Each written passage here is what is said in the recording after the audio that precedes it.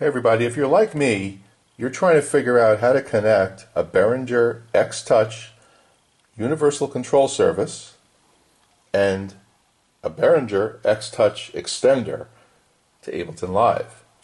Works great with Logic Pro and other DAWs, but Ableton Live, there's really no documentation anywhere I can find on the internet or on YouTube that tells you how to connect them correctly so you get all your channel strips going across. If you don't connect it correctly, this one is going to mirror this one. If you're having that problem, I'll show you how to fix it. So, we're going to go into Ableton Live Settings, and over here in the Link MIDI section, you're going to see our main X-Touch is going to be Mackie Control, and X-Touch Int and X-Touch Int. Easy.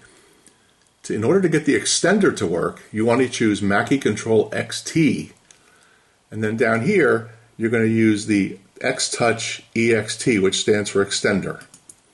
When you do that, everything's going to work perfectly. I'll be able to get all of my controls to work. I'm going to come down here and slide this, and you'll watch here, and you'll see that this changes right here.